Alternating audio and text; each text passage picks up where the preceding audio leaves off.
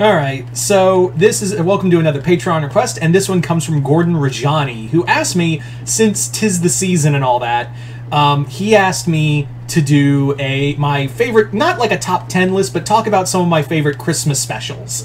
So yeah, as always, if you guys would like to have a Patreon request done, just hit the link below, head on over to my Patreon, where you guys can hit the 3rd tier, and that'll allow you to start sending me requests for videos to do here on YouTube. But if you want to just check out videos over on Patreon, just hit either the 2nd or 1st tier. There you go. Anyway, so let's get started by talking about some of my favorite Christmas specials. Now, I know a lot of people like the Rankin Bass ones, and I think there is some merit to them, but honestly, I've just been kind of like, eh. Over the years, I've kind of like the Rankin Bass specials, while I do think they have like a lot of heart to them. Can we all admit that that Rudolph the Red-Nosed Reindeer one was everyone's just an asshole to Rudolph for no reason? Even Santa, like when he's first born, he's like when Rudolph is first born, he's like, "Your son's a freak, Blitzen." I think it's Blitzen who's the father. I don't fucking care. He's like, "Your son's a freak. I don't think that'll look bad in your standings." Yeah. And Santa's also like, he's depressed. He's just a grump all the time. Elves are very conformist. Yeah.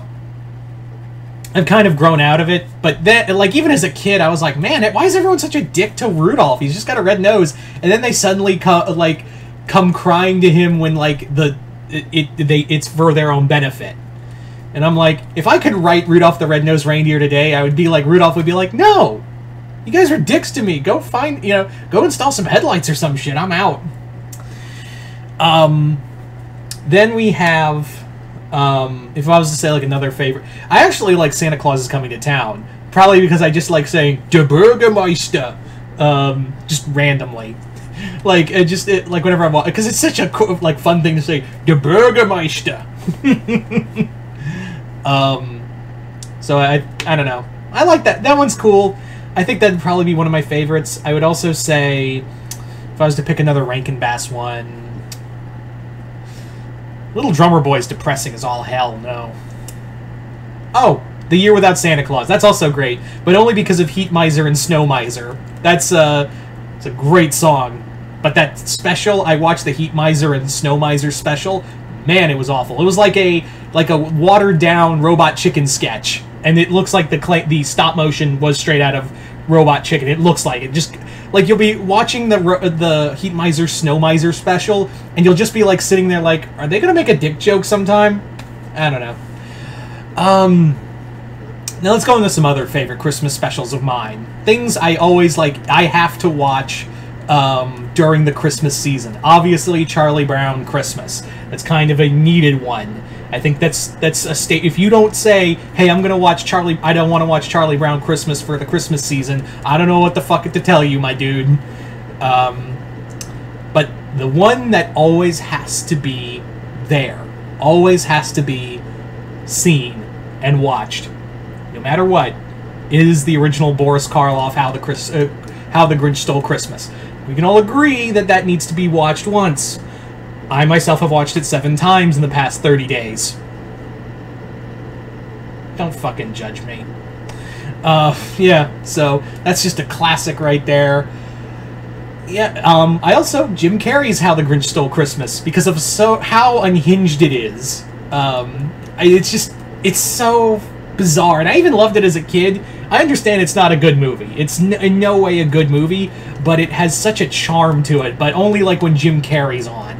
So, like, you know, just some scenes that now resonate with me is, like, 3 o'clock, wallow in self-pity, 3:30, stare into the abyss, 4 o'clock, jazzercise, 4:30, solve world hunger, tell no one, 6 o'clock, dinner with myself, I can't cancel again.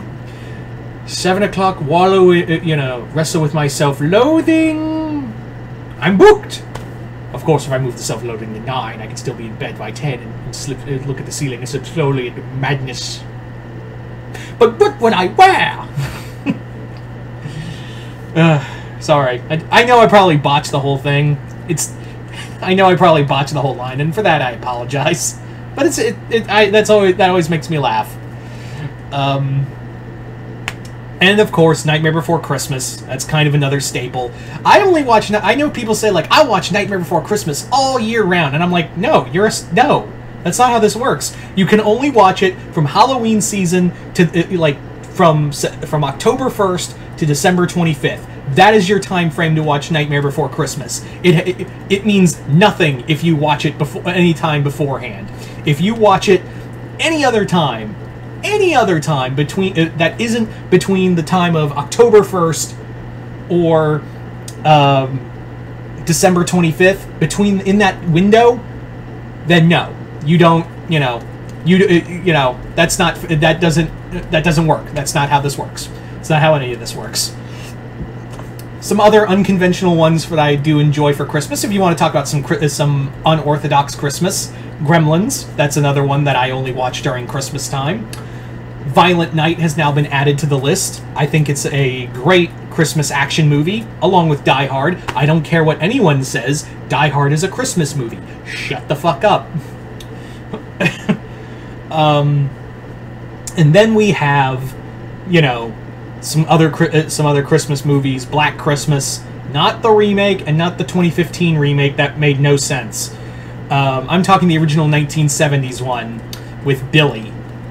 That's the one I have to watch. Krampus is another. It's also adorable that my younger sister now really loves the Krampus movie. And there's just a little tangent real quick.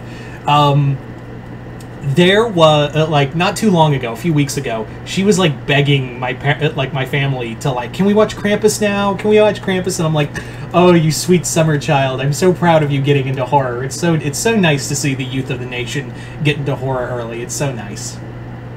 And honestly, it's a movie it's definitely like a entry-level horror. Krampus could definitely work as an entry-level horror movie. Yeah, same with Gremlins. As for others, I would say other Christmas movies I rather enjoy. Oh, the GOAT. This is the one I always have to watch no matter what. Muppet Christmas Carol. I know there are hundreds, if not thousands, of Christmas Carol knockoffs and whatnot, but to me, Muppet Christmas Carol does it the best. Michael Caine's best performance as Ebenezer Scrooge. The puppetry's great. They actually take stuff right out of the book, and also, it's kind of creepy at points. Yeah. It was also kind of a big point because this was this movie came out right off the heels of the sad passing of the creator of the Muppets, Jim Henson. So Brian Henson, his son, and the other groups and everyone else behind him had to like sally forth with this. But yeah. So also, just a little shout out to Olive the Other Reindeer. If you guys remember that animated special that came on, it was like a 40-minute special about a dog named Olive who went to be another reindeer for Santa. It was weird, and I thought in my brain I made it up in my... It's one of those... You ever have one of those where you thought something existed, and then you find it again? It's like, oh, I thought my brain made that up in my head. That was Olive for me, or one of those. So you guys tell me in the comments below, what are some of your Christmas specials that you have to watch this season? Just comment below, let me know. Once again, I'd like to thank Gordon Rajani for this Patreon request, as well as continued patronage. Yeah, just comment below. And once again, if you guys would like to have a Patreon request done, just hit the link below. Other than that, hope you all enjoyed this. I'm Mr. Multiverse. I'll see you next time in the Multiverse.